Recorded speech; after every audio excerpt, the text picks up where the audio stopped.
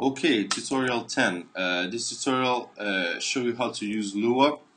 Since version 1.2, all the OpenGL, OpenAL, and SIO2 API are available from the scripting language. So I'm briefly going to introduce you how to link script to your objects, okay, and how to work with Lua in general. So I'm going to launch Blender. This tutorial will be quick, okay?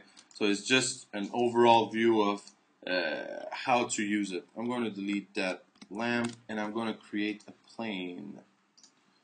Then I scale with S, okay, and I'm simply going to use, okay, this default scene, like pretty simple.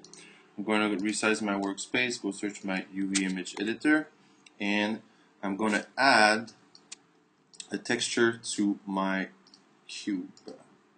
Image load, and I'm going to go search an image that I have somewhere on my desktop.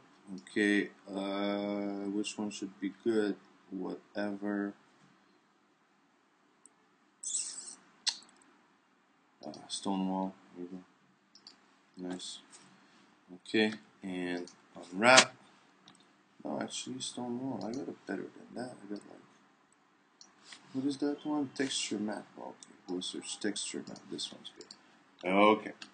And I'm going to link it to my cube here. Just take a quick preview.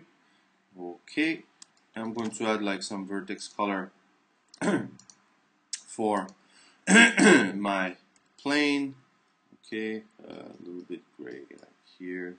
Okay, to show that something happened. And now the interesting part. I'm going to link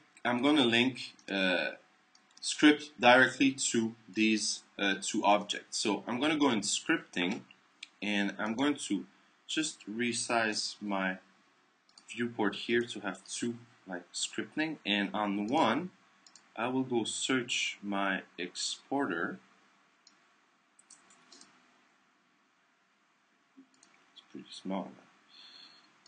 Where the hell am I? Oh, okay. Exporter, nice. And I'm going to launch it, and I'm going to resize here, and here on this window I'm going to go search some Lua script that I already prepared for the occasion. So plane.lua for my plane here, and I'm going to go search cube.lua here.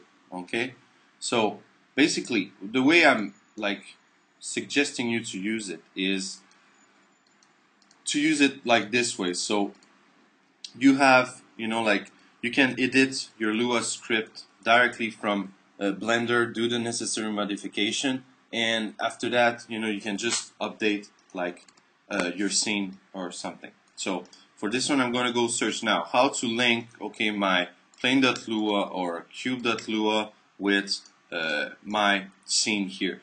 Basically, okay, Blender is using Python to do that, so I'm using basically exactly the same approach, okay, in SIO2 to link using Blender these two scripts. So I'm going to go search and click, make sure that my plane is selected, and in this here script I will simply go select objects and then new and go search my plane.lua. By default I'm using the frame changed, okay, so every script linked here that are on frame changed will be exported as well. So I'm going to do the same thing for my cube that is here, new and cube. I'm going to select everything. Oh, first, like, make sure that my camera is looking at a decent angle. I'm pushing Shift and F to be able to resize it, okay, to actually position it, not resize it. Okay, something like, whoa, it's getting fast. Okay, something like that. Select everything. I'm going to modify my scene name to be tutorial 10.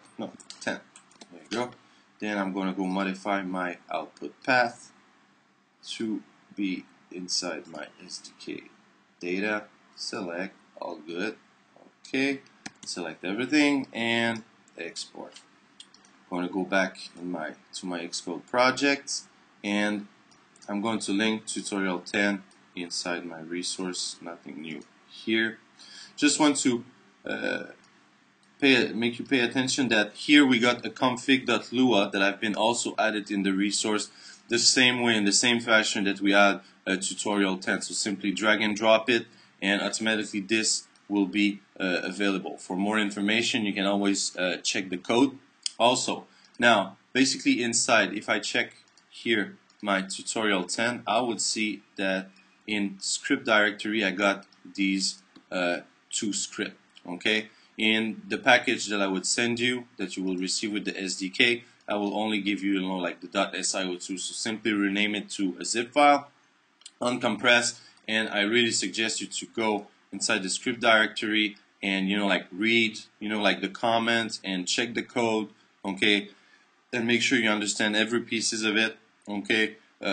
Just to give you like every tutorial, okay, I give you like 10-25% of the material, and you should go and you should drive it like further to 100%.